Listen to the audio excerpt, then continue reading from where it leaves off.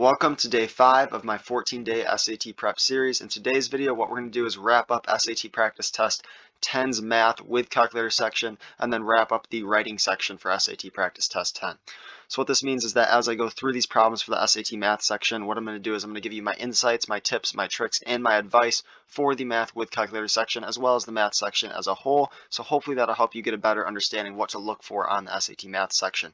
And then when we start with the SAT writing section, once again, as I go through those problems and those questions, I'm going to be looking to give you my insights, advice, tips, tricks, and strategies for the SAT writing section to hopefully help you improve your score. So with that, let's go ahead and get started with question 21 from SAT practice test 10. All right, so we have an equation 0.1x plus 0.2y equals 0.18x plus y. We're told Clayton's going to mix x milliliters of a 10% mass solution of saline with y milliliters of a 20% by mass saline solution in order to create an 18% by mass saline solution. The equation above represents the situation. If Clayton uses 100 milliliters of the 20% by mass saline solution, how many milliliters of the 10% by mass saline solution must he use? Okay, well, we know that we have 100 milliliters of this 20%. So that means that y then will be 100. So what we can do is we can go ahead and put in 100 for y, and then we just solve for x because we need to know how many milliliters of that 10% by mass saline solution, which is what x is representing.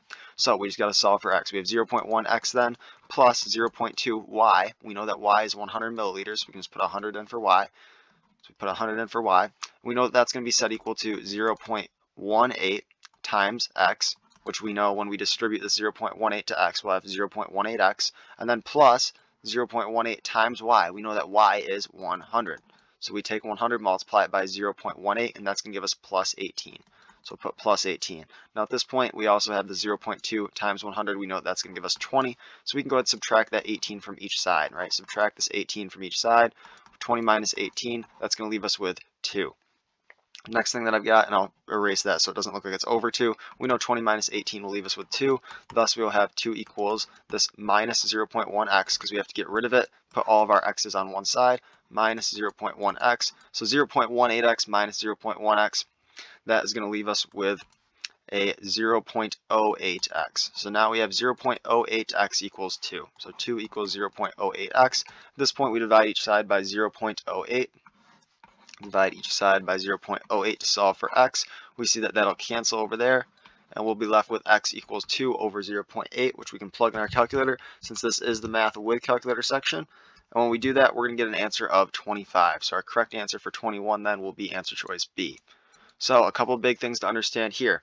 One advice and tip that I have for when you're dealing with questions on the SAT math section is try to keep x positive if you can. So you saw that I subtracted this 0.1x from each side from this 0.18x. That way I kept my x positive so I don't have to worry about forgetting a negative. You saw that I tried to keep my integers positive by doing this 20 minus this 18 equals 2. So always try to keep your x variable positive if you can, or that coefficient in front of your x variable positive. That way you don't have to worry about messing with negatives.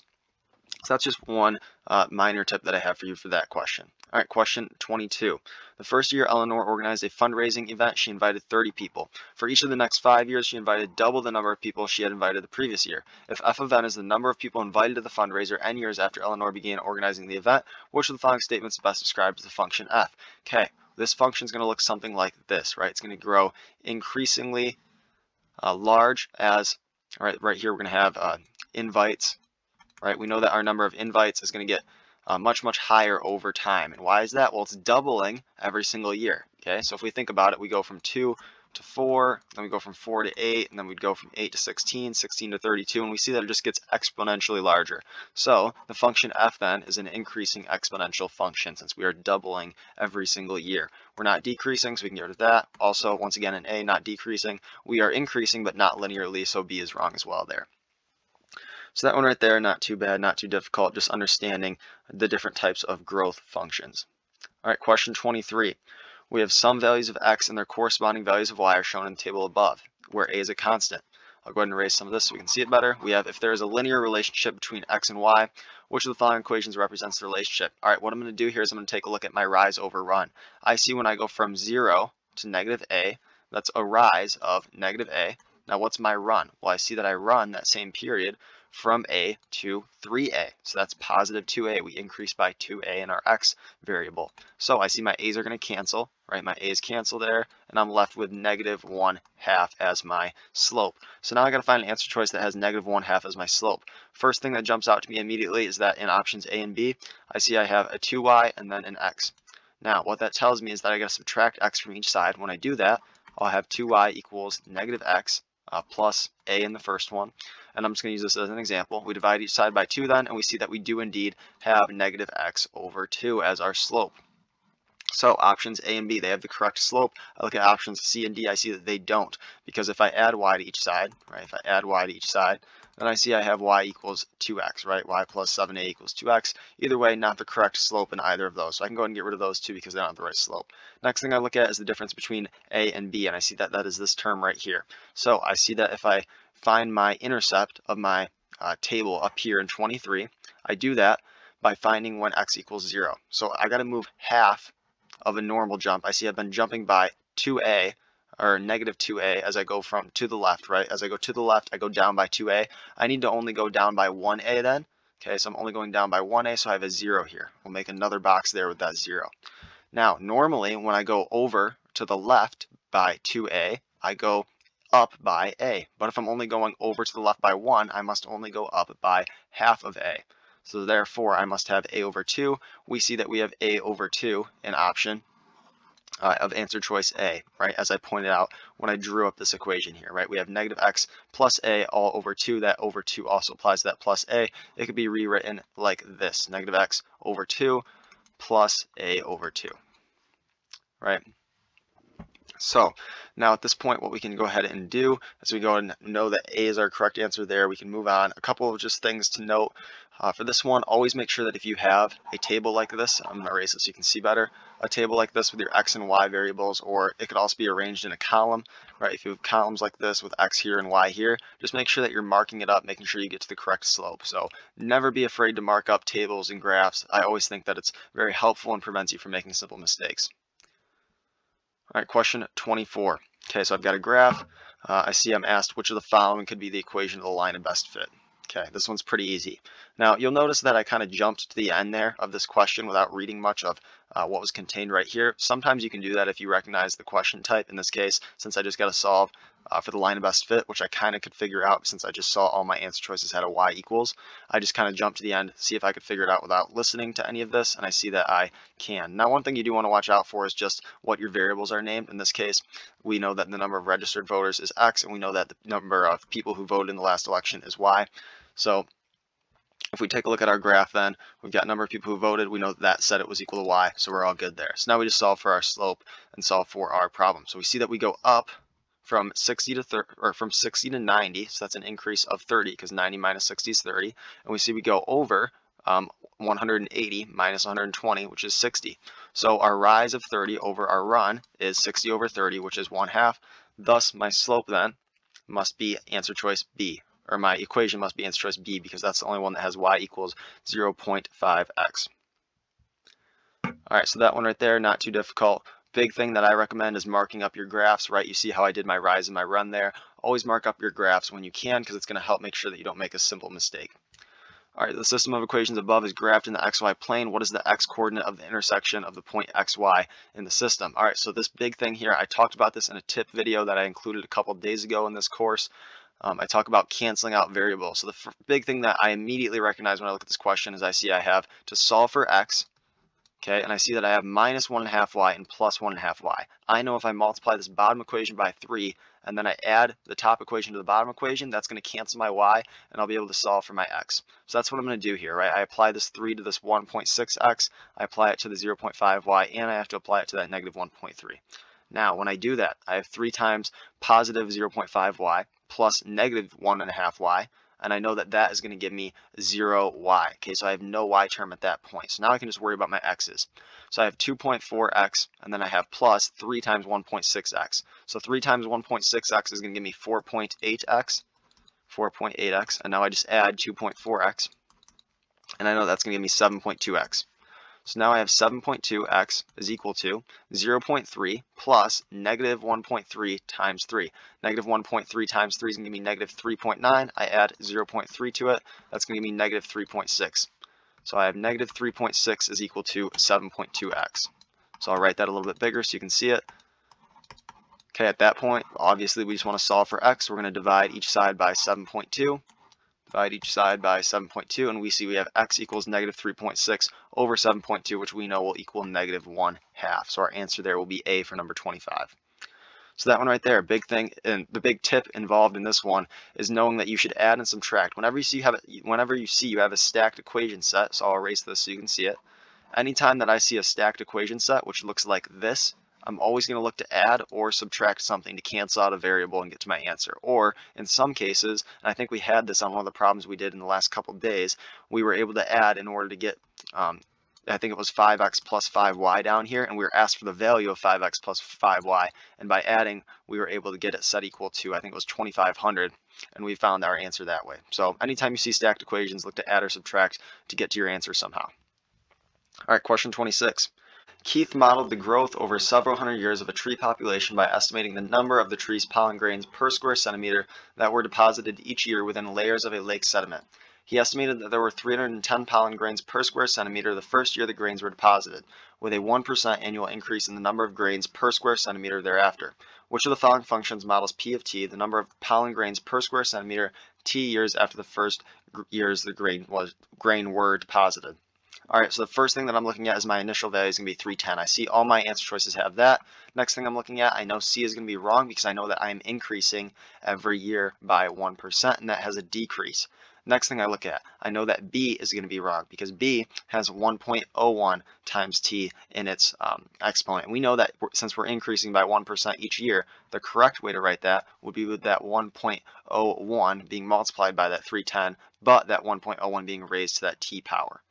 Okay, so our answer there is going to be answer choice D. This one right here, we talked about this on day 1 with our SAT math formulas and growth rates and growth formulas. We know B is incorrect because this 1.01 is not as an exponent, but it is actually written like this, as it is in D. Option A, once again, option A is going to be wrong as well because it's just having 310 to the power of T, not including that 1% growth rate. So that one is wrong as well. All right, next thing that we're going to look at, obviously question 26 was just dealing with making sure that you understand how to write growth formulas. So now we can go ahead and take a look at question 27. All right, question 27. So we've got, based on the equation above, what is the value of 3x minus 2? First thing that immediately jumps out to me is I see I have 9x minus 6. I know that 1/3 of 9x minus 6 is going to be 3x minus 2. So I don't know if I included this in a tip video or not for this series, but one tip that I do have for the SAT math section is always be looking for ratios at all times. Anytime you can identify a ratio between two different numbers, it's going to help you find your right answer. It's generally written as a ratio for a reason because it's going to help you get to that answer faster, and the SAT understands since it's timed, anytime that they put a ratio, they can help you help yourself to get to that right answer faster. So they do include ratios often. Being able to recognize those ratios is crucial to scoring highly on the SAT math section because it is indeed timed. All right, so first thing I'm looking at, like I said, I've got to get this 9x minus 6, and I got to get rid of I got to solve for 3x minus 2. So like I said, I know that 1/3 of 9x minus 6 is 3x minus 2. So what I'm looking to do immediately is subtract this 2/3 from each side, right? So I want to subtract this 2/3 and this 9x minus 6 from each side. So that's going to cancel it here, right? Now this is gone. But now we got to subtract that 2/3, 9x minus 6 from this side. Now, what are we left with then? Well, we have 1 times 9x minus 6 minus 2/3 of it. Thus, we are going to be left with 1/3 9x minus 6, which we know when we distribute this 1/3 to 9x, that's going to give us 3x. And when we distribute 1/3 to negative 6, that's going to give us negative 2, thus leaving us with 3x minus 2. Now, what is that going to equal? Well, it's going to equal this negative 4. So we know our answer then is going to be A. So in this case, did we have to solve for x? Absolutely not. Okay, so just going through and blindly solving for variables isn't always going to help you. Okay, oftentimes you're just going to be doing more work than is needed. So pay attention to what you're asked to answer with. If you went and solved for x here, you're being dumb. Okay, you're just not doing things efficiently. You want to understand what you're asked to answer your question with. Always pay attention to what you're asked at the end of your question on the SAT math section. That's the value of 3x minus 2. Solve for 3x minus 2. Don't go and solve for x because you're not getting any points for that. So answer there is going to be A. All right, question 28. We've got the function f is defined above, k is a positive integer. Which of the following could represent the graph of y equals f of x in the xy plane? First thing that jumps out to me immediately is I know my graph has to open up because I have x times x giving me x squared as my largest exponent with x as its base. I see that my graph has to open up, thus a is wrong, and thus b is wrong as well. Okay, so right off the bat I eliminated 2 very quickly. That's always a good thing. Next thing I look at, I see I have a difference in my roots for c and d. That's how I'm going to know which one is correct between those two. I see I have x plus 3, which I know if I set that equal to 0, I'm going to end up with x equals -3. Thus I need to have a x-intercept at -3. I see I don't have that in c. I see I do have that in d. Thus d is my correct answer. So big things with these graphs. You always want to pay attention if it's something like a parabola to whether it opens up or opens down. If it had been -x squared, then it would have opened it down, but it wasn't. It was x squared, thus we knew it had to open up, thus we got rid of a and b right away. So anytime you can get rid of wrong answer choices on any section of the SAT, do it as quickly as possible. If you know an answer choice is wrong, go ahead and mark it as wrong so you don't have to deal with it anymore. That's crucial to scoring high on the SAT, and that's something I highly recommend. All right, moving on, we've got number 29. We've got the formula above can be used to represent the height h in inches of an adult male based on length L in inches of his femur. What is the meaning of 1.88 in this context? Well, we know that if our femur grows by 1 inch, our height will increase by 1.88 inches, or at least the estimate will. So let's find an answer choice that says that. We have the approximate femur length in inches for a man with a height of 32.01 inches. That is incorrect. The approximate increase in a man's femur height length in inches for each increase of 32 inches in height. Nope, the approximate increase in a man's femur length in inches for each 1 inch increase in height. Okay, C is a reverse relationship. You got to watch out for this on the SAT math section. You really got to watch out for this pretty much everywhere on the SAT. Most commonly, you want to watch out for the reverse relationship on the SAT reading section, particularly with science passages. Also, the SAT math section as shown here. In this case, it's saying the approximate increase in a man's femur length for each 1 inch increase in his height, but that's not what 1.88 is. What 1.88 is it's the approximate increase in a man's height, not his femur length. Okay, it's the approximate increase in his height in inches for each 1 inch increase in his femur length. So D is the correct answer for that question. Okay, so you got to watch out for that on the SAT. Watch out for reversed relationships. They can trip you up. Okay, we have in quadrilateral ABCD, we've got AD is parallel to BC. Next thing we see is that we have CD is equal to 1/2 of AB. Okay, so we've got CD. We know that's 1/2 AB. What is that also telling me? Well, that's also telling me that from B to here is also 1/2 AB. Okay, so I'm asked for the angle, the measure of angle B. Once again, always paying attention to what I'm asked to answer with. Okay, measure of angle B, that's going to be all the way from there to there. I know I have a 90-degree angle right there, so I've got 90 degrees plus what this blue angle is, right? I'll put this in blue. We got to solve for that in order to get that measure of angle B. So if I take a look at my triangle, I know that this is going to be a 60, 30, 90 triangle. So where's my 90? My 90 is right here. Where's my 60 and where's my 30? Well, I know that my 30 is going to be right here and my 60 is going to be right here. And how do I know that? Well, I know that I have AB right here, and I know I have half AB right here. I'll box it up so you can see it. So in that case, I have a 60, 30, 90 triangle. Now, if you don't have this triangle memorized, I talked about it. I believe I talked about it in my SAT formulas video. If I didn't, I'm going to talk about it right here real quick. So a 60, 30, 90 triangle. Let's go ahead and just draw it up real quick. So what it's going to be is you're going to have a value, we'll call it 2x right here. And then you're going to have, we'll go with 30 degrees right here and 60 degrees right here. Okay, on your 30-degree side, you're going to have x, and on your 60-degree side, you're going to have x times the cubed root of 3. Now, what you need to know here is that you see that across from your 30-degree angle, you have angle x, or I'm sorry, you have side length x. And your hypotenuse is going to be 2 times whatever that side length is. Okay, so thus, since we have hypotenuse AB, our side across from our 30-degree angle has to be half of AB. Thus, we know our 60-degree angle, since all the sides in a right triangle add to 180, must be 60. So thus our answer must be 150, since 150 is equal to the 60 plus our 90 there. All right, so hopefully that tip right there is helpful. If you didn't have this in your notes already, go ahead and put it there. Now, one thing I can also quick cover is going to be your 45-45 triangle. Okay, I believe I might have already covered this, but I'm not totally sure, so I'm just going to put it in right here. So you've got 2 45 degrees in your triangle. Let's go ahead and say that we've got an x here and an x here. Then your hypotenuse then is going to be x times the square root of 2. Okay, so that right there, hopefully that is helpful. And with that, let's go ahead and move on to our next problems. So now we are on the free response section. So for the free response section, you don't have the multiple choice answers that you can just get rid of. You're going to actually have to solve through for things. So we have Limey has $8 to spend on apples and oranges. We know that apples cost 65 cents each and oranges cost 75 cents each. There's no tax on his purchase and she buys 5 apples. What's the maximum number of whole oranges she can buy? Okay, well, we know that she's got $8. She's got $8 and we know that she's buying 65-cent apples and she's buying 5 of them. Okay, now keep in mind that her $8 has to be greater than or equal to how much money she's spending. So then we have to add in that 0.75 times however many oranges she gets. So we'll just write times oranges. Okay, we got to solve for the most oranges that she can buy. So we're going to plug in our calculator. We'll go 0.65 times 5. When we do that, we get 3.25. So 3.25. Now we subtract that 3.25 from each side. Subtracting 3.25 from each side.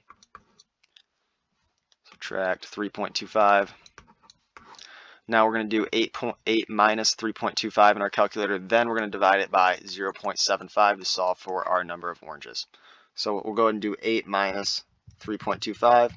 That's going to give us 4.75. And now we got to divide that by 0.75 to get our number of oranges. So you can plug that in your calculator as I'm doing right now, and you're going to end up with 6 1/3. Here's the problem though, you can't have 1/3 of an orange, so the most that she can buy then is going to be 6. So that one right there, pretty simple. The things that could trip you up is if you didn't realize that it said maximum number of whole oranges. Okay, you got to pay attention to that. You can't have a fraction of an orange, so always pay attention to if you have to round. Okay, rounding on the free response section is important. Understand when you have to round and when you don't. Okay, next thing we got, question 32. I'm told A is 34. I'm asked for the value of B plus C. Once again, pay attention to what you're asked to answer with. In this case, it's B plus C. I know that my total of all my angles within a triangle are going to equal 180. So if I take 180 and I subtract that 34 degrees, I'm going to have what B plus C must equal. And I know 180 minus 34 degrees. When I plug it in my calculator, or you could do it mental math, either way, you're going to get 146 as your answer. So 146 will be your answer for that one. All right, moving on. We've got question 33. So we've got the mean of 5 numbers, and I'll go down and I'll erase my oranges math over here so we can see this problem better. Okay, so we're told if the mean of the 5 numbers is 1600, so we know 1600 is the mean of 5 numbers, so we know that we had to divide by 5 to get our mean. What is the value of x? Well, that's going to be our sum. So we got to take our 700, we got to add 1200, we know that that's going to give us 1900. And then we got to take that, we got to add 2000 and 1600 to that. That's going to give us 3600. So we'll add that. We know that that is going to end up giving us, let me do this quick in my head. It's going to give us 2000 plus 3500, which will give us 5500 up top. Now keep in mind we also have to add x to that. So we're going to have 5500 plus x over 5. So now what we're going to do is we're going to multiply each side by 5 so we can start isolating x. We got 5 times 1600. We can plug that in our calculator if we want to right now. We'll go ahead and do that. 5 times 1600 we know is going to give us 8,000. We have 8,000 then equals 5500 plus x. We minus 5500 from each side to isolate x. We know that 8,000 minus 5500 is going to leave us with 2,500 equals x. Okay, so our answer there is going to be 2,500. All right, so that one right there, not too difficult. Key things there is understanding that you're dividing by 5 and also remembering you have to add that value of x. If you remember that, then that problem becomes fairly simple. All right, 34, we have a relationship between x and y. It can be written as y equals mx, where m is a constant. If y is 17 when x equals a, what's the value of y when x equals 2a? Key part here, it's a linear function. This is what's going to allow us to use this trick here. If we know y is 17 when x equals a, and we know it's a linear function, then what we can do, since we know that there's no intercept as well, is we can just double this 17 since we are doubling what x equals. So if we double what x equals in this case, since it is linear with no intercept, we just double our value of y that we had here. So thus we do 17 times 2, giving us our answer 34. So that one right there, not too bad at all. Fairly simple, fairly quick. All right, 35. In the equation above, a and b are constants. If the equation has infinitely many solutions for x, that's a key part here. We're asked for the value of b. So once again, not solving for x necessarily here, but we got to solve for b. So if it's going to have infinitely many solutions, that means it's got to have the same slope and the same intercept. So if I've got a slope of 4x, I know that a is going to have to be 4 because that's going to give me 4 times x, which will give me 4x as my slope. Next thing I see, I've got plus 10, so I also need this b times 4 to equal 10. So thus I would have 4b equals 10. I solve for b by doing a division of each side by 4, so I have b equals 10 over 4. So 10 over 4 is going to equal b. Right, we could also rewrite that as 5 over 2. We could also write that as 2.5. Okay, in this case, we'll put 5 over 2. All right, next one, we got 36. Key parts for 35, really just understanding if you have infinitely many solutions, that means you got the same equation. Okay, so same formula, same equation. All right, next up, we got in the xy plane, a line that has the equation y equals c for some constant c intersects a parabola at exactly one point. If the parabola has the equation y equals negative x squared plus 5x, what is the value of c? Well, in this case, I'm going to substitute in this y equals c, so I got c now equals negative x squared plus 5x. Now, key part here that I see is that it intersects the parabola at exactly one point. Thus, since in day one we talked about this, if it intersects at exactly one point, then there is exactly 1, 0. Or it intersects at exactly one point. I got b squared minus 4ac equals 0 then, since it intersects at only one point. Thus, what I can do here is I can take this c, I've got to set this equation equal to 0, so that way I can use this b squared minus 4ac rule to solve for what c is. So what I'm going to do is I'm going to add x squared to each side, so I can keep that positive. Okay, so I'll add x squared to each side, subtract 5x from each side. Obviously that's going to cancel. What I'm going to be left with then is I'm going to have x squared minus 5x, and then plus c equal to 0. Now, b squared, what's my b value? B value is going to be negative 5. Negative 5 squared, and we know is the same as 5 squared, is going to be 25. Next thing I've got is minus 4 times ac. What is a? A is 1, since we have a 1 in front of this x squared. And then we have c, okay, so times c. Thus, we can go ahead and set that equal to 0. We go ahead and add this 4c in order to isolate our c onto one side of our equation. And thus, we're going to add 4c to the other side. We're going to have 25 equals 4c. We're going to divide each side by 4 to solve for c, and we're going to have 25 over 4 as our answer. So, key things to understand here. Since we intersected at only one point, we can use the equation b squared minus 4ac to solve very quickly. That's really the key part there, and then understanding we have to set this right here equal to 0. Thus, we added that x squared and subtracted that 5x. The reason I did that instead of subtracting that c is because by doing this, what it's going to help me do is it's going to help me to keep this x squared positive, right? And I like dealing with those positive exponents more than those negative ones, just because it makes things simpler most of the time. All right, next question we got is 37, so we only got 2 more here.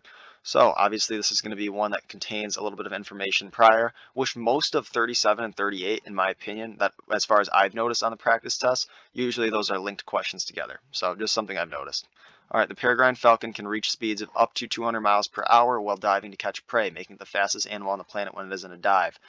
We have what is a peregrine falcon's maximum speed while diving to catch prey in feet per second. Keep in mind that the answer is not 200. Why is it not 200? Because that was 200 miles per hour, and now I'm asked for feet per second. Round your answer to the nearest whole number, and I'm given that 1 mile equals 5280 feet. So I've got 200 miles per hour. I got to convert this to feet per second. So I've got miles per hour. So what do I want to do here? Well, I want to cancel my miles. So what I'm going to do is I'm going to multiply by the fact that I have 1 mile per every 5280 feet. Okay. Or hang on, I'm sorry. It should be multiplied by 5280 feet. 5280 feet per mile. Okay, 5280 feet per mile. Okay, that way our miles cancel. Okay, we see this mile will cancel with that mile. Okay, I'm sorry I initially wrote that one wrong, but obviously I quickly catch my mistake. Now, why did I catch my mistake? Well, because I'm canceling units, right? We talked about this in a trick, I do believe, a couple days ago. If we did not, we're going to talk about it right here. Okay, we know that when we cancel units, it helps to check our work and make sure we're doing things correctly, especially in ratios problems like this, where we have 1 mile equals 5280 feet, or anytime you have something equals another. Okay, canceling units can help make sure that you have it set up correctly. So in this case, now what we're left with is feet per hour. Okay, so we have feet per hour. Now, how are we going to cancel out this hour?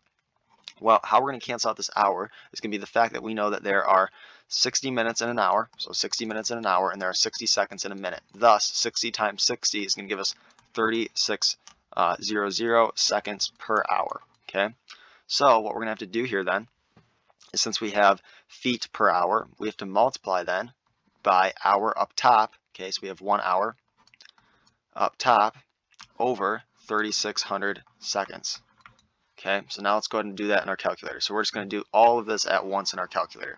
So we see what this boils down to is that we're going to cancel this h, because keep in mind this h is on that bottom denominator, and now it's up here. Our h is going to cancel, and we're going to have feet right here per second right here. Okay, so that's how we know we're going to get to our correct answer. So let's go ahead and put it in our calculator, see what we get, and then put it in our bubble sheet. Obviously, we're not going to because we don't have a bubble sheet out right now, but we would if we were taking the SAT.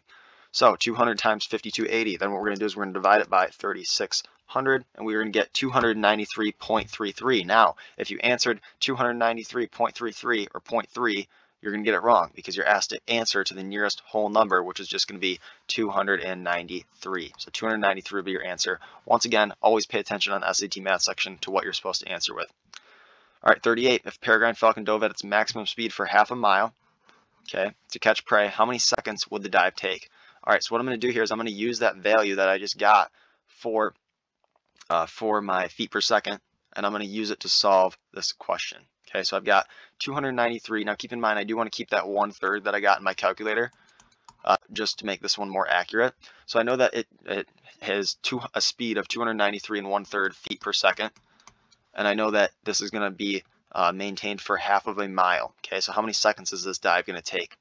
Well, we want to know our answer in seconds. So what we're going to do then is we're going to take our feet that we have to travel, which is going to be half a mile. So we take this 5280 feet and divide it by 2 to get half a mile. So 5280 feet over 2, that's going to give us half a mile.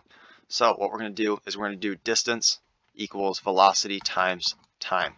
Okay, so this is an equation you should also know. If you don't have it in your notes, you should put it in your notes. So the distance we have to travel is 5280 over 2 feet. We know our velocity is equal to 293 1/3 feet per second. We have to solve for the amount of time it's going to take. Thus, what we're going to do is we're going to take our 5280 over 2, and we have to divide that by this 293 1/3 feet per second. 293 1/3 feet per second. We see that our feet are going to cancel. Okay, so that's once again checking our answer or checking our work by canceling out our units. Feet are going to cancel. We're going to be left with our answer in seconds. So let's put that in our calculator and see what we get. So we have 5280 over 2. Next thing we're going to do after that is divide by that 293 1/3. When we do that, we're going to get 9 as our answer. So 9 will be our answer there. So canceling units, obviously very, very useful in checking your work and making sure you're getting to your correct answer, especially when dealing with ratios of distances and ratios of times and ratios of units. So hopefully this was helpful for the math section. At this point, we're going to go ahead and switch over to the SAT writing section. I'll be giving you my insights, tips, tricks, and advice as I go through 2 passages from SAT Practice 10 there. So let's get started with that. For today's SAT writing practice, I'll be going through the last 2 passages of the SAT writing section of SAT Practice Test 10. As I go through, I'll be giving you my tips, tricks, advice, and strategies for the SAT writing section. And with that, let's go ahead and get started with this first passage that I'll be doing today. So we have marsupials lend a hand to science. Marsupials, mammals that carry their young in a pouch, are a curiosity among biologists because they lack a corpus callosum, the collection of nerve fibers connecting the 2 hemispheres of the brain. In most other mammals, the left hemisphere of the brain controls the right side of the body and the right hemisphere controls the left, and the corpus callosum allows communication between the hemispheres. Scientists have long believed is what that should say, and that's a strategy that I use that I'm going to explain right now. Okay, it should say have long believed, because as to indicate that they believed in the past and still do believe that this structure enables complex tasks by sequestering skilled movement to a single hemisphere without sacrificing coordination between both sides of the body. All right, so how did I immediately know what the correct answer was going to be? And the correct answer here is going to be have long believed, if that's an answer choice, which it has to be because it's the correct answer. Okay, how did I know that immediately had to be the right answer? Well, this is a strategy and tip that I recommend for the SAT writing section. If as you're reading through, you read through and you get to something in the middle of a sentence like this, if you have words in the middle of a sentence, which in this case are underlined, such as are long believing, and it's the middle of a sentence, okay, in the middle of the sentence, anytime you have words underlined in the middle of the sentence, what I recommend doing is try to come up with your own answer choice as to what the correct answer should be. Because oftentimes you've read enough that you have enough context behind what's going on in the passage and in the sentence to understand what tense the verbs are, what number your subjects are, and what number your verb should be. So you're able to pretty much answer it right away without even looking at your answer choices. At least some people are. Now, if you're not, what you should understand here is that you can use tense, right, to understand what this has to be as your answer, okay? Because scientists believed it in the past and are still believing it in the present time, it should say have long believed. So that's how we know that's our correct answer. Now, Hopefully that makes sense to you as to why, if you have words underlined middle of the sentence, it's usually useful to try to come up with your own answer first. But that's one strategy that I do recommend using. Now, question 24, let's keep reading on. So we have this question would explain handedness, the tendency to consistently prefer one hand over the other. All right, so this one right here, I can pretty much already tell this is going to be a redundancy question. And if I look at my answer choices, that's even more obvious. If we look at question 24, let's just run through why options B through D are all redundant. Okay, option A is not, so we're actually going to pick A. No change is not redundant. But if you look at all the other answer choices, they are, and I want to show you why they are. So why is option A not redundant? Well, we have a tendency to consistently prefer one hand over the other. Nothing is repeated in that. That doesn't need to be repeated, right? There's really no repetition. Nothing is redundant. Now let's show why D, C, and B are all redundant. We have option B, and favor the use of one hand over the other. Well, we already say favor the use of, right? How do we say favor the use of? Well, let's go down and I'll show you. We see the word prefer, which means favor the use of. So that would be repetitive and redundant, thus B would be wrong. Big thing with the SAT writing section, avoid repetition and redundancy. If you avoid repetition and redundancy on the SAT writing section, it's going to help you out so much. That's a huge thing that I'm going to stress in this 14 days. Option C, one hand over the other, that could be chosen. Saying that could be chosen, right? We already said the word prefer here, which is indicating a choice, thus C is repetitive and redundant. We want to get rid of it. D, we have one hand on a regular basis. Part that's redundant here is on a regular basis. We say consistently, right? I'll go ahead and highlight that in the passage so you see where I'm talking about it. We say consistently right there. So if we say it on a regular basis, we are repeating that, repetitive and redundant, thus incorrect. All right, number 25. However, a recent finding of handedness in marsupials suggests that a trait other than the presence of a corpus callosum, okay, key thing here, you saw that I just read through. Why did I just read through? Because there's nothing wrong with it, okay? This one right here is just making sure that you understand that you shouldn't just place punctuation in random spots in a sentence. Okay, correct answer for 25 is going to be A, no change. Why? Because there's no need for any punctuation there, right? That's why I just kept reading. There's no need for it. We have a recent finding of a handedness in marsupials suggests that a trait other than the presence of a corpus callosum, there is absolutely nothing there that would indicate that we would need punctuation, okay? Nothing with grammar, nothing with sentence structure. We need absolutely no punctuation there, okay? So that one right there, just testing that you're not throwing punctuation in random spots. All right, so we've got other than the presence of a corpus callosum. Now, right here we have an idiom question. Now, what is an idiom question, right? You may be thinking, oh man, another grammar thing that's going to be really complex. Well, an idiom question, literally pretty much all that it means is it's just what sounds right, right? What sounds right in the English language? What would we naturally say if we had English as our first language? What comes naturally? Especially try to think how people in America speak English, right? So if you're from like the UK or Britain and you're watching this, just understand with these idiom questions, just try to say it like someone who's in America would just naturally say it. So in this case, would we ever say links as? We would never say links as because it's not idiomatic. We would never say correlates from because it's not idiomatic. We would never say links on because also it is not idiomatic. So correct answer there, B, correlates with, that is idiomatic. Just think correlates with, right? We would naturally say that. We would not say links as, links on, correlates from. So idiom question is what 26 is. You can usually recognize them because they're going to have words like, I'll go ahead and show you real quick. They're going to have words like with, from, on, and as at the end. They're going to have things like prepositions as that last word. So that's how you can identify idiom questions. All right. Next thing we got is 27. Researchers at St. Petersburg University and University of Tasmania observed marsupials walking on either 2 legs, bipeds, or 4 quadrupeds and performing tasks such as bringing to their mouths. The scientists employed a mean handedness index. Okay, I got a semicolon there, which means I have to have an independent clause after it. So which choice is accurately reflecting the information in the graph? Well, let's take a quick look at the graph so we know what we need to indicate. We see we have a mean handedness index. We see we have all left forelimb preference, which is indicated by a positive mean handedness index. We see that they're also all between 0.4 and 0.6. That's my main thing there. Nothing down here in this right forelimb preference and nothing negative. Okay. We see we also have 4 groups of animals right there as well. And they are all bipedalers. All right, so we've got which choice accurately reflects information in the graph. Let's go ahead and take a run through. We have option A, negative scores indicate a left forelimb preference. No, we know that positive scores do. A is wrong. B, scores of 0 or less indicate a left forelimb preference. Once again, that is incorrect. We saw negative answers indicated a right forelimb preference. Option C, positive scores indicate a lack of forelimb preference. Also incorrect. And then option D, positive scores indicate a left forelimb preference and negative scores indicate a right forelimb preference. That is the only one that is accurate according to the graph. Thus, 27, the correct answer is going to be D. So key thing there, if you're asked for which choice is accurately reflecting information in the graph, you better look at the graph. If you don't look at the graph, you're going to get it wrong. So you need to look at the graph. Key things to do when you're looking at a graph on the SAT writing section. You want to look at the title. You want to look at the axes. Okay, in this case, axis on the y-axis, mean handedness index. Okay, next thing, x-axis. We have bipedal marsupials. We got 4 different groups. Other things, just pretty much you want to annotate the graph. Annotating the graph is going to help you understand it. So read the title. You're going to want to read your axes.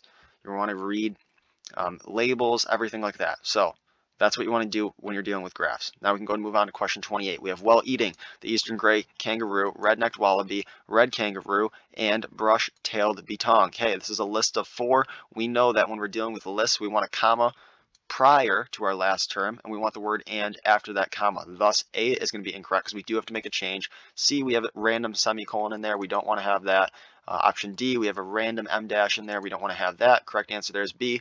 Okay, anytime you've got a list of 3 items like this, or 3 or more items, what it's going to be is it's going to be your item 1. So we'll just call it subject 1, comma, subject 2, comma, and then and subject 3. Okay, and that's the same for any lists that are longer than 3 as well. All right, so that one right there, pretty simple. Now we got question 29. So we have all bipedal marsupials preferred using their left forelimb as revealed by, and now we're probably asked for which choice is reflecting data accurately in the graph, and we are. Okay, as reflected by what? What is indicating that they're preferring to use their left forelimb? Well, that's going to be their positive mean handedness index values, but it's not index values that are less than 2. Okay. So we can get rid of A. We know that's got to be between 0.4 and 0.6. So we get rid of A. They're not greater than 0.6. B is wrong.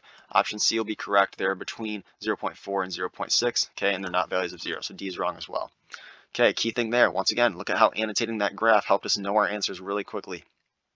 All right, the results suggest handedness among these animals. Okay, 30. Which choice provides the best transition from our previous paragraph? Okay, in these cases where we have to transition from a previous paragraph to a new paragraph, what we need to do is we need to skip reading this at first. We're not even going to read what that says at first. We need to read what this paragraph is going to be about, because if we're going to transition from a previous paragraph to a new paragraph, we got to know what our new paragraph is going to be about to make the best transition. So, new paragraph, let's read a little bit. Quadrupedal marsupials in the study did not show a strong preference for the use of one forelimb. Okay, that's a key part of information. For instance, gray short-tailed opossums and sugar gliders were assigned mean handedness values very close to 0. They used their right and left forelimbs nearly equally. In effect, the study provided no evidence of handedness among quadrupedal marsupials. All right, so what is this? Having 4 feet, does that transition from our previous paragraph to our new paragraph? Absolutely not. Why does it not transition? Well, in that previous paragraph, we were talking about bipedalers' handedness. Option B, like most other mammals, once again, not providing a transition from our previous paragraph. Option C, in contrast to their bipedal counterparts. Yes, right? We talked in that previous paragraph about the bipedal counterparts who do have handedness. Now we're talking about quadrupedals not having handedness. So what are we doing? We're linking that previous paragraph to this new paragraph. That's perfect. Option D, while using their forelimbs for eating, also incorrect because it's not linking that previous paragraph to the new paragraph. So whenever you're making a transition between paragraphs, you better link your old paragraph's ideas to your new paragraph's ideas somehow. That's how you're going to make your best transition. So pay close attention to that. Okay, so you've got to pick the choice that is going to provide a good transition. So you got to connect those 2 paragraphs somehow. In this case, best way to do that's answer C. All right, next up we have which choice presents a main claim of the passage. Okay, so a couple ways you can approach this one here. In this case, since this question is towards the end of the passage, we see that it's in our final paragraph. You could probably answer this without reading on a little bit. However, I want to provide a word of caution. If you see which choice provides or presents a main claim of the passage, and this question is the first, the second, the third, or the fourth question, or a question that's really early on in the passage, you're probably going to want to read on because you might not know the main claim initially right off the bat in the introduction. So that's just a word of warning. I would just put a red flag by it, not because this question itself is difficult on this practice test, but just because you want to understand if you've got to find a main claim and state the main claim of the passage, and that question was earlier on in the question set or in the passage, you're going to want to read on a little bit to get more context and be certain of that main claim. So in this case, since it's at the end of the passage, we can probably just go ahead and answer it. Let's just go ahead and see if we can. We probably can. So we have kangaroos, though, still do not exhibit handedness to the extent humans do. That's not our main claim. Option B, for the marsupials in the study then, handedness seems to be associated with bipedalism. Yes, okay, we talked about how the bipedals, such as, I can't exactly remember which animals it was. I think it was kangaroos. But we talked about how they were They did have handedness, whereas the quadrupedals who have or walk on 4 limbs did not. Okay, so that was the main claim here. Option C, there are many things scientists don't understand about the marsupial brain. No, we want to focus on that handedness with bipedalism. Option D, additional studies on the phenomenon will need to be performed with other animals. We never say that, so that one's just incorrect. That one's a really bad answer choice. Okay, you should not be picking D. Option, let's go ahead and read on and get to 32. As the researchers noted, the quadrupeds typically live in trees and employ all 4 limbs in climbing. The bipeds, on the other hand, are far less arboreal, leaving their 4 limbs relatively free for the tasks in which. Okay, this right here is an idiom question. As there's also a few things I'm going to point out as well that can get you to the correct answer here. Now, once again, notice how as I read, I found my correct answer without even looking at my answer choices. I just said what naturally I would say in a sentence, right? So anytime you have one word underlined middle of the sentence, that's a strategy you should be using. Okay, so answer there is going to be B. Let's just go ahead and cover why the other ones are wrong. We wouldn't say tasks in whom because tasks aren't a person, thus that's wrong. Same thing with whose. Once again, tasks aren't a person. As far as what, we wouldn't say in what handedness, okay, because in this case the tasks are plural. Since tasks are plural, we would say in which, right? We would say the tasks in which. All right, now we can go ahead and move on to 33. We have why the majority of marsupials studied preferred their left 4 limbs while the majority of humans prefer their right remains a mystery. However, and now I'm probably going to ask, it looks like in this case I have a prompt. We have the writer wants to conclude the passage by recalling a topic from the first paragraph that requires additional research. Which choice best accomplishes this goal? Okay, key thing here, whatever I say has to be contained in that first paragraph, and it has to be a topic that requires some additional research. So, what comes to mind right away, in my opinion, would be that linking that we talked about between the right and left sides of the brain. That was the big thing in the intro that we talked about that we haven't really discussed throughout this. So that's going to be the thing I'm going to look to link here. So we've got, however, as does the mechanism by which in the absence of a corpus callosum, the hemispheres of the marsupial brain communicate. Okay, that right there, option A, perfectly addresses what was in the intro. And I'll just quick show you that in the intro so you understand. Keep in mind, perfectly fine to go back to the intro and find just to check if it's there as well, okay? If I didn't know just right away and I was certain that it was there, I would go back and check as well. So I'll just go ahead and show you where it is. I'll highlight it. All right, let's go ahead and find where it's at. We talk about it right here, okay? So we've got left hemisphere of the brain controlling right side of the body. Right hemisphere controls the left. Corpus callosum allows communication between the hemispheres. Scientists have long believed the structure enables them to complete tasks. And then we talk about how a recent finding in handedness, right? So we want to talk about that connection between the two, okay? The collection of nerve fibers. We want to talk about that connection between the right and left sides. All right, so let's go down. We go ahead and find our answer with that. I believe I already answered that one. We got 33. Yep, answer there is going to obviously be A. Now we go ahead and move on to our next passage. All right, so we've got an employee that benefits, or an employee benefit that benefits employers. All right, so this right here is a pretty rare question type on the SAT writing section. So this type of question type, when you see you have a 1 at the beginning of a paragraph and it's not right here, right? If there was a 1 here and you were numbering all your sentences, right? There was a 1 there, there was like a 2 at your next sentence. Okay, that's the numbering of sentences. In this case, we have the numbering of paragraphs. So for the numbering of paragraphs, there's a couple ways you can approach it. I don't necessarily have one way that I think everyone has to do it. There's a couple of different ways you can do it. One thing that I would recommend doing is just going down, and if you have a paragraph question like that, generally it's going to be your last question in that passage. So we see in this case it's 44. So a couple of ways you can handle these. One way is to, when you see that, immediately go find that question so you know what you're trying to do with the paragraphs. So in this case, and that's the way that I generally do it on the SAT writing section personally, and I've scored perfectly on the writing section twice. So if you want to use that, I'd recommend it. But there are other ways that you can handle this as well. But this is, I guess, what I would recommend. So we have the writer wants to insert the following sentence. Still, since securing an excellent workforce is crucial to a business's success, employers should give serious thought to investing in reimbursement programs. To make the passage most logical, the sentence should be placed immediately after the last sentence in which paragraph.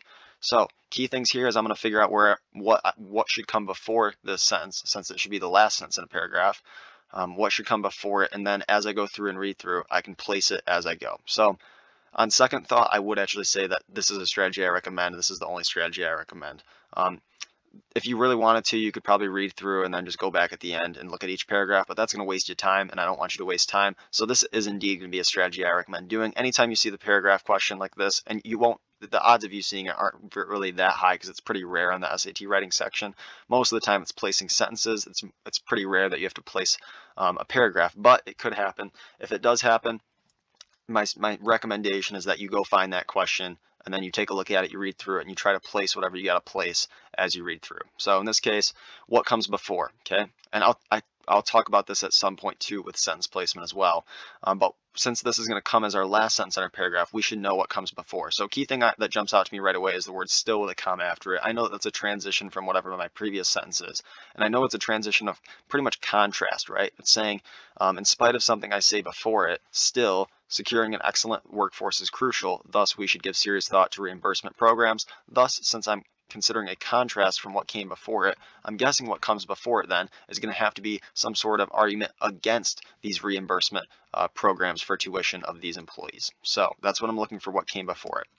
So what came before it, I'm looking for some sort of argument against providing tuition benefits. So it could be a counter argument if this is about the benefits of providing tuition, but I'm looking for some sort of argument against providing these reimbursement benefits. So now let's go ahead and read through.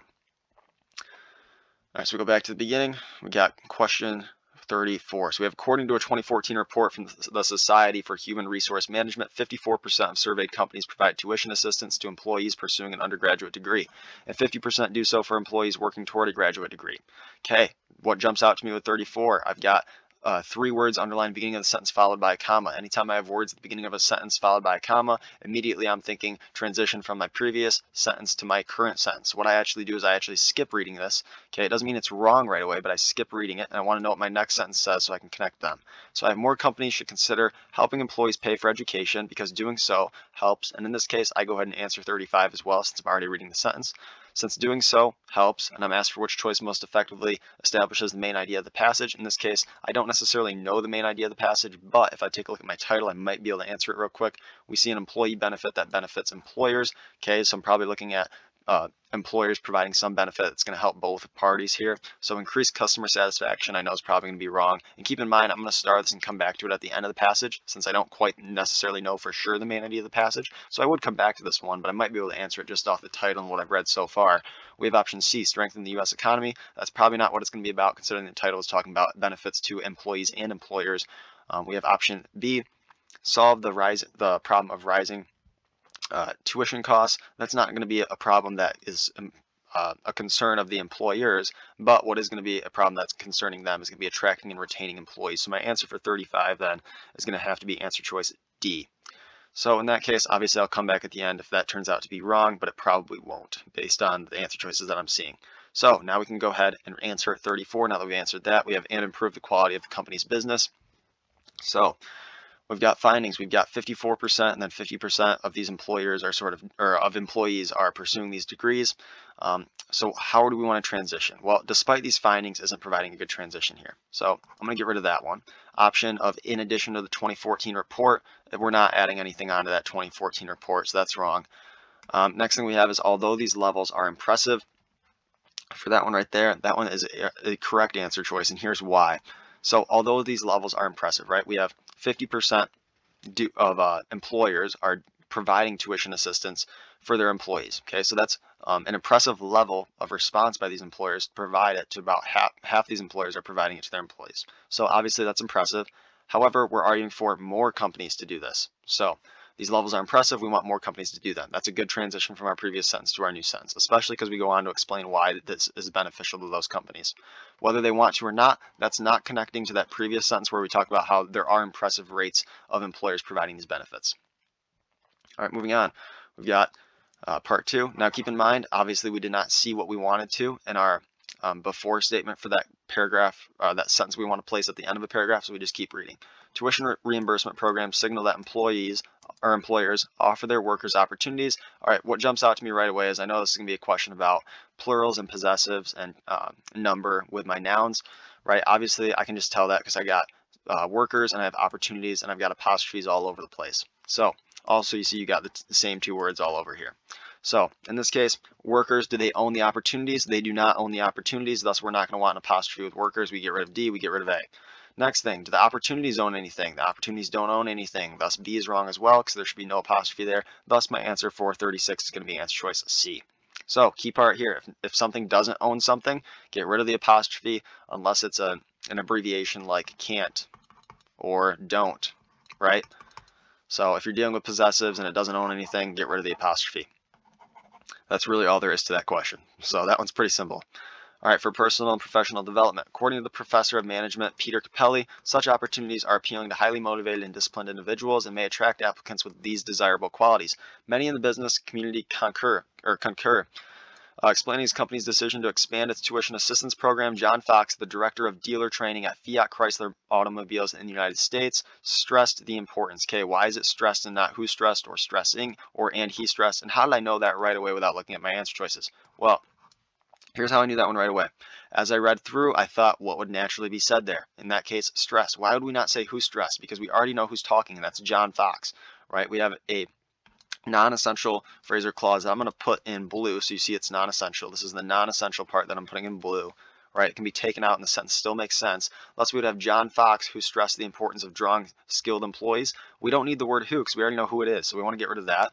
We wouldn't say John Fox stressing the importance of drawing skilled employees to Fiat Chrysler's dealerships, because if we're going to say stressing, we would have to say the word said right here, and we don't, thus stressing is wrong as well. Saying and he stressed, once again, we already know who he is, thus we don't want to repeat that again. So that would be being repetitive and redundant. Thus B will be our correct answer there. You can get that one by looking or just thinking what would you naturally say, also by using clues around you in order to avoid repetition and redundancy. Okay, always avoid repetition and redundancy. Once again, you see that coming back into play. Keep in mind, I'm still thinking about that sentence I have to place in the back of my mind. Still haven't said seen what I want to come before it yet. So we have paying for tuition also helps businesses retain employees, and then I see I have retaining employees. I know I want to get rid of this. Okay, anytime that you see you have a sentence or a subject ending a sentence and starting the next one, you can pretty much know it's going to be asking you to combine the sentences, right? So whenever I see that, one thing I'm going to look for is I'm going to look for using a comma instead of a period, and then I'm going to look for saying either who if it was a person. We can use which, right, if it's some sort of subject. If it was some sort of time, we could say when. If it was some sort of place, we could say where. But what I'm going to do is I'm going to look to remove that period and put a comma and then one of these sort of 4 words in order to remove that repetition of the subject twice, right? We don't want to repeat those 2 subjects back to back because that's just not really good writing. Okay, so in this case, let's take a look at which one jumps right off the bat to me, right? That's going to be the comma and the which. So I see that if I pick answer choice C, which I'm going to because it's correct, I would have paying for tuition also helps businesses retain employees, which is important not only because it ensures a skilled and experienced workforce, but also because it mitigates the considerable cost of finding, hiring, and training new workers. Okay, that works perfectly. That's so efficient word choice. You're not going to get any more efficient than that. All right, if we took a look at option D, we'd have a semicolon and then starting a sentence with that. We don't typically want to start a sentence with that, thus D is wrong. If we take a look at option B, we have the retaining of whom. Once again, that's really wordy. We want to avoid wordiness on the SAT writing section. Option A, employees, and this retention, we're repeating retention. We don't want to repeat that, okay? We want to avoid repetition and redundancy, thus C is our correct answer. Employees whose tuition is reimbursed often stay with their employer even after they complete their degrees. Okay, I see I have a period and I'm starting my sentence with because. I can just get rid of my period and say degrees because, right? We know that because is one of those subordinating conjunctions, right? We talked about that with complex sentences. So what we're going to do is we're going to take the dependent clause of because their new qualifications give them opportunities for advancement within the company and connect it to our independent clause by just using this subordinating conjunction because. So correct answer there is going to be C. We don't need a colon between it, right? Don't need a semicolon. Also, we can't have a semicolon because what comes after is not an independent clause. Same thing with the colon, right? We don't need a colon there either. Option A, we can't just start a sentence. We can't do a period and then say because there are new qualifications because that's a dependent clause, not an independent clause. Thus, that would be grammatically incorrect as well. All right, the career of Valerie Lincoln, employee at the aerospace company United Technologies Corporation, UTC. Okay, key thing that jumped out to me right away is I saw the career of Valerie Lincoln, and then I'm going on with a non-essential phrase or clause describing her. How do I know it's not essential? Well, because if I take out everything I'm about to put in blue, all the way from here all the way to here, my sentence still makes sense. We would have the career of Valerie Lincoln is a significant success story for a company's tuition reimbursement program. Okay, that's a sentence on its own. Thus, what's in blue is not essential. How do I know that I need a comma after UTC then? Because in this case I have a comma after Lincoln, thus I have to offset the end of my non-essential phrase or clause with a comma as well. Thus I should have answer choice D as my correct answer, UTC with parentheses and then a comma. All right, so that one right there, just dealing with non-essential phrases or clauses. I talked about that a little bit when I talked about the writing and grammar rules, so that one right there, not too difficult. We have in 8 years at UTC, Lincoln earned associate and bachelor's degrees in business and advanced from an administrative assistant position to an accounting associate position. This allowed UTC to retain an employee with a deep knowledge. Okay, in this case, I've got, and let me just grab a drink here because my throat's really dry.